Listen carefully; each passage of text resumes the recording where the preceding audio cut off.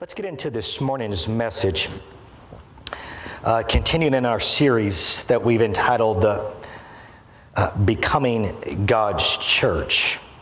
We've reflected on a few thoughts as a basic overview, being the people of God, what it is to be the church of God. This morning I've entitled the message, The Church Being the Body of Christ Today. Being the body of Christ today. It's one thing to know what the scriptures teach concerning the past, yet it's something else to take that knowledge, that revelation, those great truths of Scripture, and to put them into practice today. To live as God purposed the church would live, to be as God has purposed the church to be today. The picture of the church contained in the New Testament is different from the images that often come to mind when we speak of the church today. Once again, the image that we get, the revelation that we capture of the present day church is often different from that which we capture, the revelation that we can garner from the New Testament. I think it helps us to study anew, afresh, what the New Testament Scripture has to say about the church. And then to put forth sincere efforts to be that church that God has purposed the church to be. Hence the title of this whole series, that we become God's church. Not the idea of what man has created for the church to be, but that we become the church that God has created for us to be.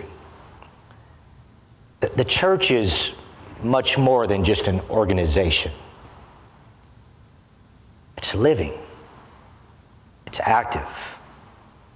I think more appropriately we could say that the church should be an organism more than it is an organization. And as a couple points of reflection, review before I get into this morning's message, I want to identify three brief things with you. Number one, that Christ is the source of the life of the church, which is the body of Christ. He is that source of life.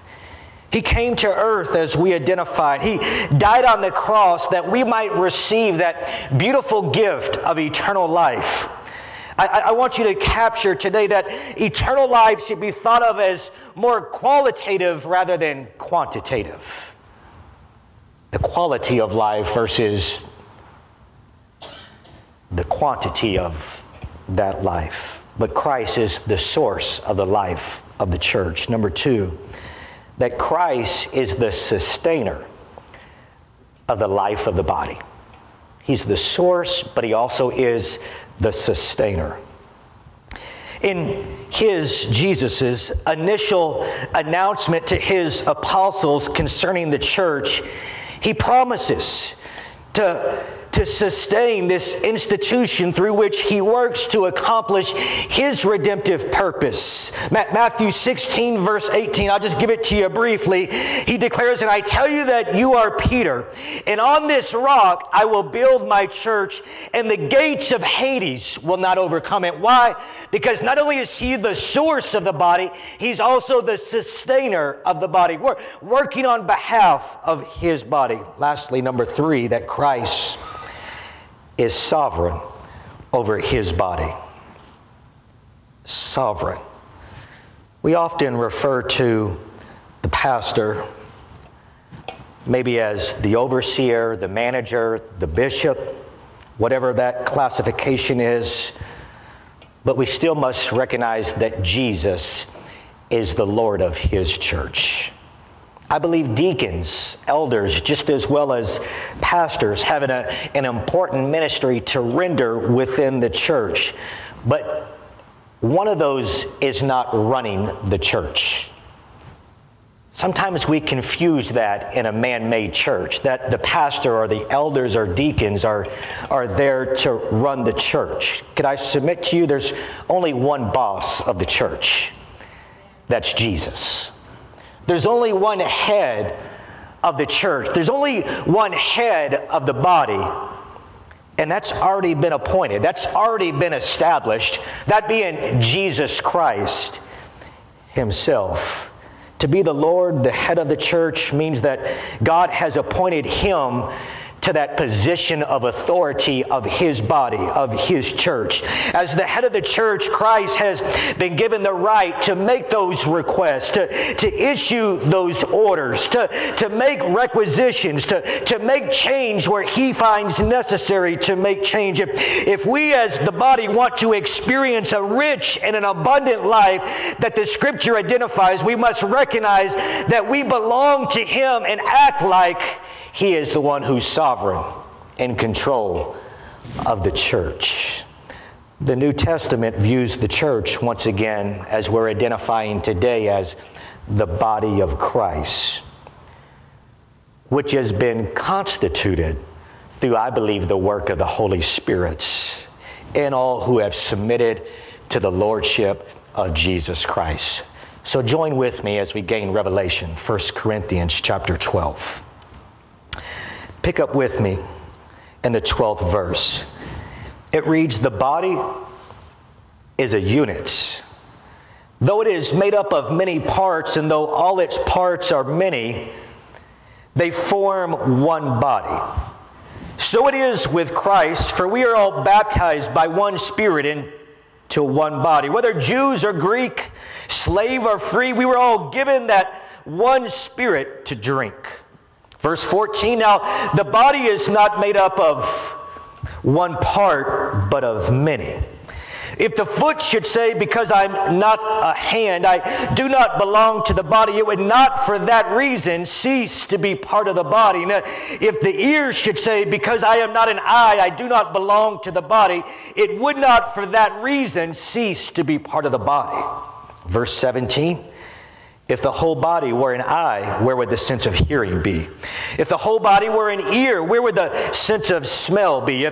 But in fact, God has arranged the parts in the body, every one of them, just as he wanted them to be. If they were all one part, where would the body be?" Verse 20, "As it is, there are many parts, but one body." Many parts, but one body. Just a little bit further. The eye cannot say to the hand, "I don't need you," and the head cannot say to the feet, "I don't need you." Father, we say thank you for your word this morning. Lord, help us to walk in your revelation. Lord, as we desire continuously to become the church that you have purposed and planned for us to become. God, as we strive to walk in your revelation, in the wonderful name of Jesus, we pray. Amen. Amen. I want to identify a few things that we can gain from the context of Scripture this morning and what it is to be the body of Christ. The body of Christ.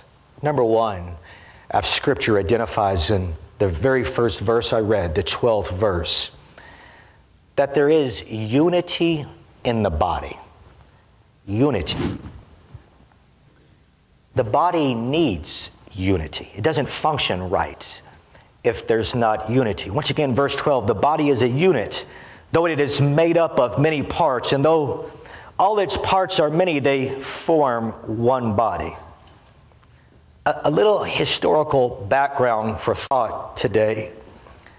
The church at Corinth that we're looking at from the teachings of the Apostle Paul today was divided and torn apart for various reasons. One of them is because it believed to have a party spirits, a festive spirits. And with that, there was much rivalry within the church. So Paul writes this epistle to try to help, to correct, we might say more appropriately, to solve some of the problems that was creating division within the church. And he tries to identify from the very beginning that in order for the body to function appropriately, there must be unity within the body. We don't rival, we don't compete against one another. We're to build, to encourage, and to inspire one another. I identified this morning that the power of life and death is on the tongue. What was happening in the church of Corinth is that they were destroying the church by how they were treating, sharing, talking, responding to one another. The rivalry begins to grow, to multiply within the church. And before long, it appears as though there is no unity within the church. Let me identify, as I'll get to it in just a moment, there can be differences and yet be unity within the church. Look to the person to your right and to your left. Do you look like them? Can you say, thank God? No, don't do that.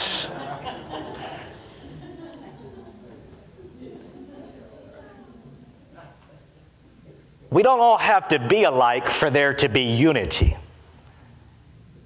There's beauty in difference if we allow there to be so. But that yet we're still walking in one accord, the Bible says. Unity.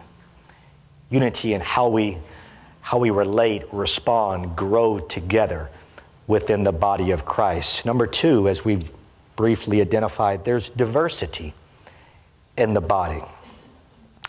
I believe there's great diversity that's identified in the body as illustrated through the various organs that make up a physical body, a human body. There's different organs of the human body, but please understand they all have their unique function. They all have their job that they must accomplish to work in unison one with each other. 1 Corinthians 12, catching up a little before of what I just read in verse 4, it declares that there are different kinds of gifts, but the same Spirit. There are different kinds of service, but the same Lord. There are different kinds of working, but the same God works all of them in all men. Just a little bit further, verse 7. Now to each one the manifestation of the Spirit is given for the common good. To one there is given through the Spirit the message of wisdom, to another the message of knowledge by means of the same Spirit, to another faith by the same Spirit, to another gifts of healing by that one Spirit, to another miraculous powers, to another prophecy, to another distinguishing between spirits, to another speaking in different kinds of tongues, and still another the interpretation of tongues. All of these are the work of one and the same Spirit, and He gives them to each one just as He determines. Sometimes when we talk about diversity, we often look at race, but that's not, I don't believe, what's being identified here. We have different gifts. Diversity of gifts. We have this new ministry in the church, the helps ministry. Beautiful. That God can use what He's gifted you to do in order to help the rest of the body, to encourage, to inspire.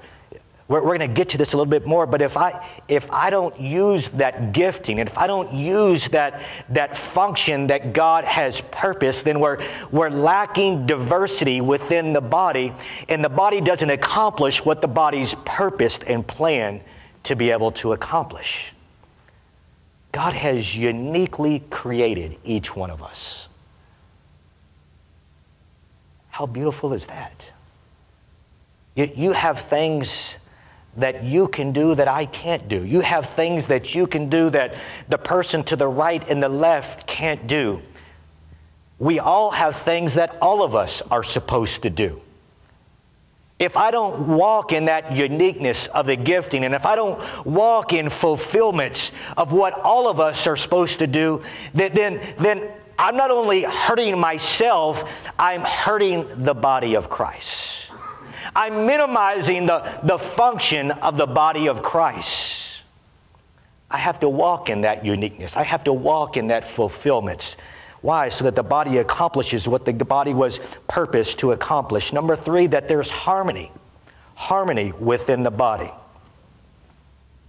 The scripture helps us with this. Let me just give you a few thoughts in regards to there being harmony within the body. Let me give you 4 distinct things. Number 1, no members are to look down on themselves because they do not have a gift that another member has. Let me give you this scripture one more time, beginning in verse 15. If the foot should say, because I'm not the hand, I do not belong to the body, it would not for that reason cease to be part of the body. And if the ear should say, because I'm not the eye, I do not belong to the body, it would not for that reason cease to be part of the body. If the whole body were an eye, where would the sense of hearing be? If the whole body were an ear, where would the sense of smell be? But in fact, God has arranged the parts of the body, every one of them, just as He wanted them to be. If they were all one parts, where would the body be? As it is, there are many parts, but one body. Once again, no members are to look down on themselves because they do not have the gift that another member has. Can I be honest? I used to be guilty of this. I wanted so bad to be able to do something different. Anybody ever had that experience? One more, at least me and Kelly are together. I wanted to be able to play an instrument. Some of you've heard, I wanted to be able to sing. I just don't have those giftings. But people do. But thank God He's gifted me to do something different. Something different. So just walk in humility and say, thank you, God, for gifting me the way that you have gifted me. And I purpose to function in the way that you have uniquely gifted me to function. Number 2, no individual member of the body is to be considered as less or little value or as being unneeded within the body. No matter how small it might appear. Everything is significant. Everything is important within the body. The eye cannot say to the hand, I don't need you. Verse 21, and the head cannot say to the feet, I don't need you. Every part is uniquely needed within the body of Christ. Number 3, no individual member is to act superior to the other members of the body. There's not one part that's greater than the other parts. Every part is needed within the body of Christ. Lastly, number 4, no member is to be treated as inferior to the other members. We identified earlier that today's the Super Bowl. Anybody watching the Super Bowl? If you know me, you know that I like sports. If I watch anything on TV, I would say 95% of the time it's sports. I know I'm kind of crazy. It amazes my wife that I can even sit and watch bowling if there's nothing else on TV. I just like it. I like anything along those lines. But for a football team to win, not everybody can be a quarterback. All players have to be willing to play their position.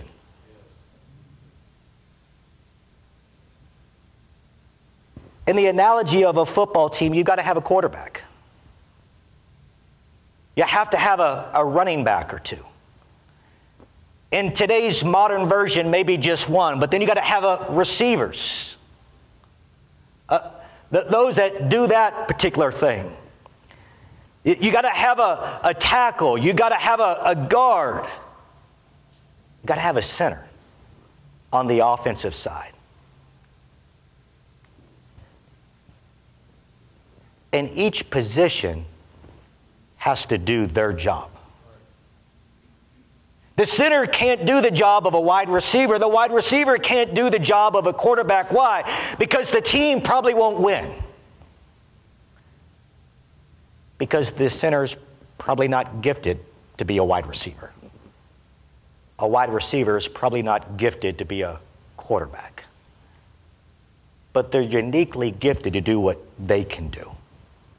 And they're the ones that are chosen in order to do that job. One of the teams have become very popular for this statement, the New England Patriots, who were the darlings and now seem to be the villains of the NFL. But you often hear the coach, if you listen in carefully, and the quarterback say the same thing when things don't go right. Tom Brady, the quarterback, will get the receivers over there and he'll yell at them one thing: do your job. Do your job.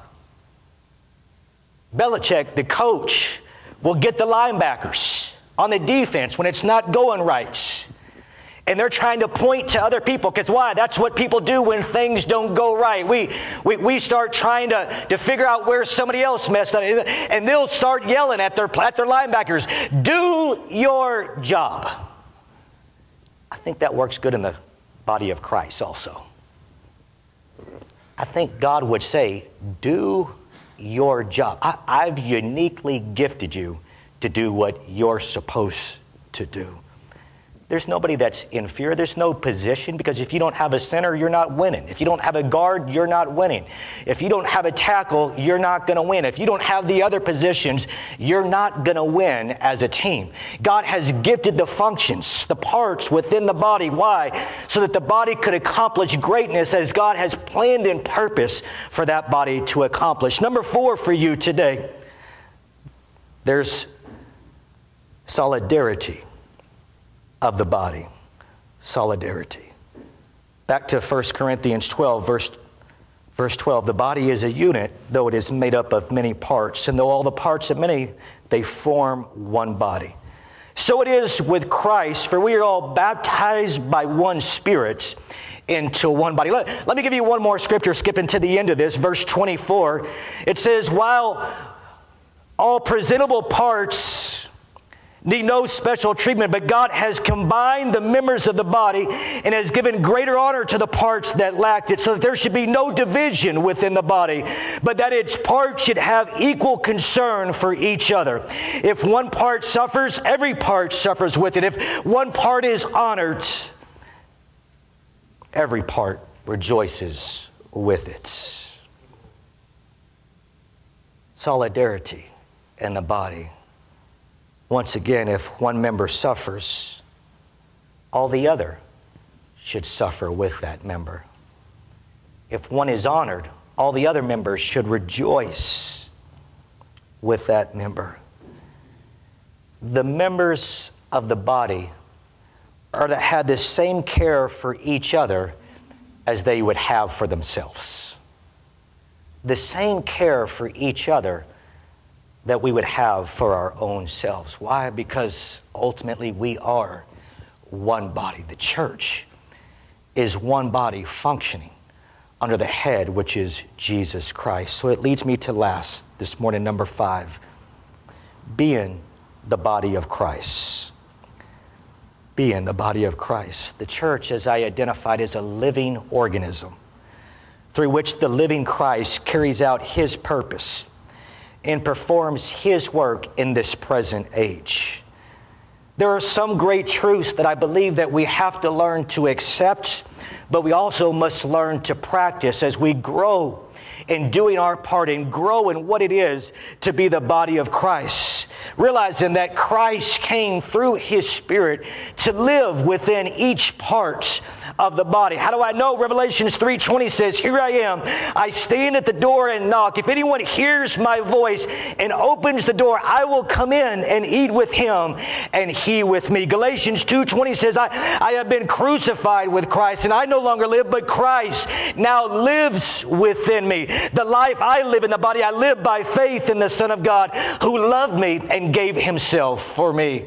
Realizing that we are the living body of Christ. lives as Christ lives within each one of us. Because of so, let me identify a few things. Christ came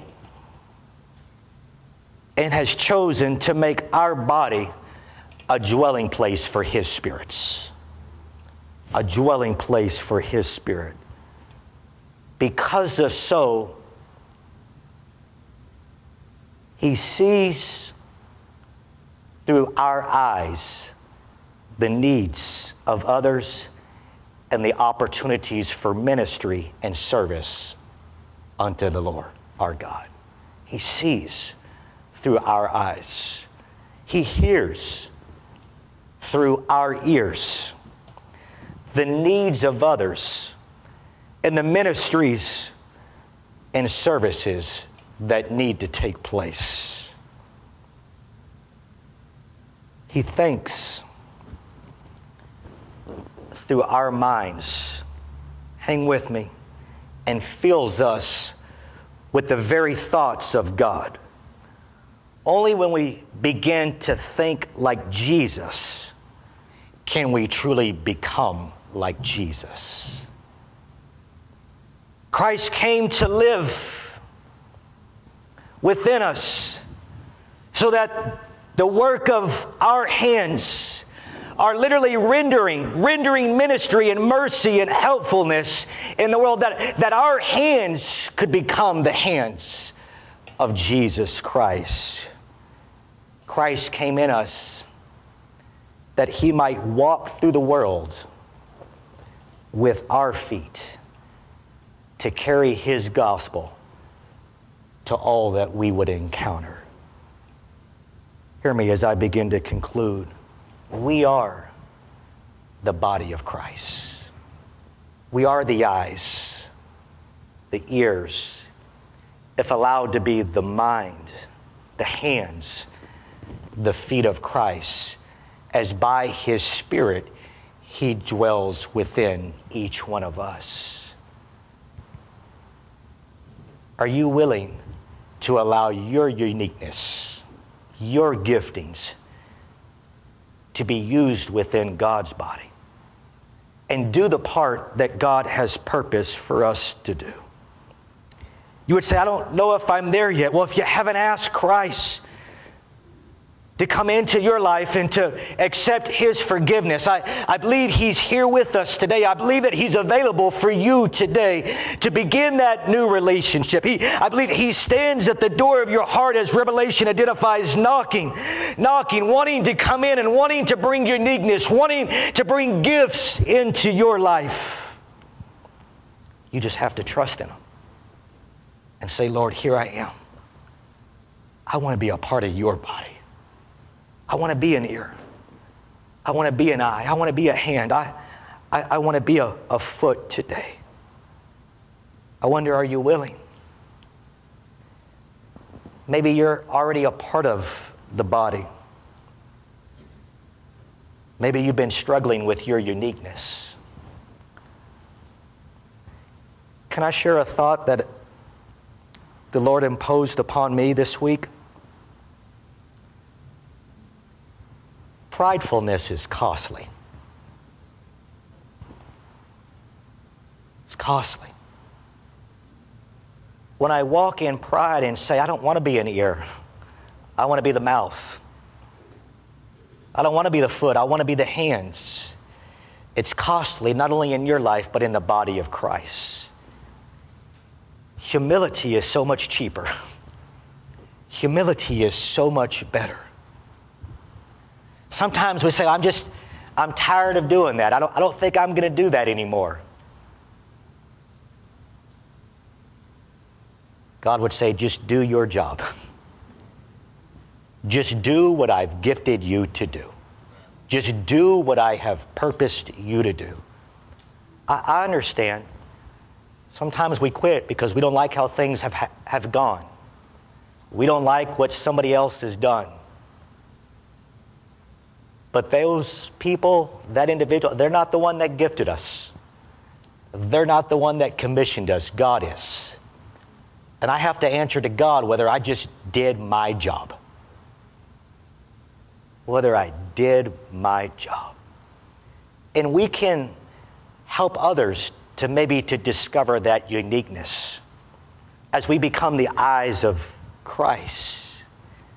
So some people are blinded to the uniqueness of others. I shared this morning. I walked in Sam's just a couple days ago.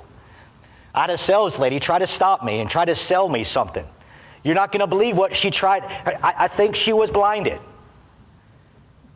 She was pretty forceful. She was trying to sell me a hair straightener and a blow dryer. I said, ma'am, just look at me. Do you think I'm going to buy one of those things? Well, maybe you can buy it for your wife. I said, no way I'm buying it. I don't even know how they work.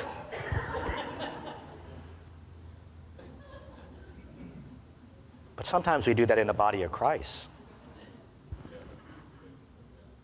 We miss it. Lord, help us to see. Help us to recognize our function and to appropriately do what we've been gifted to do. Amen? Let's stand to our feet this morning, church.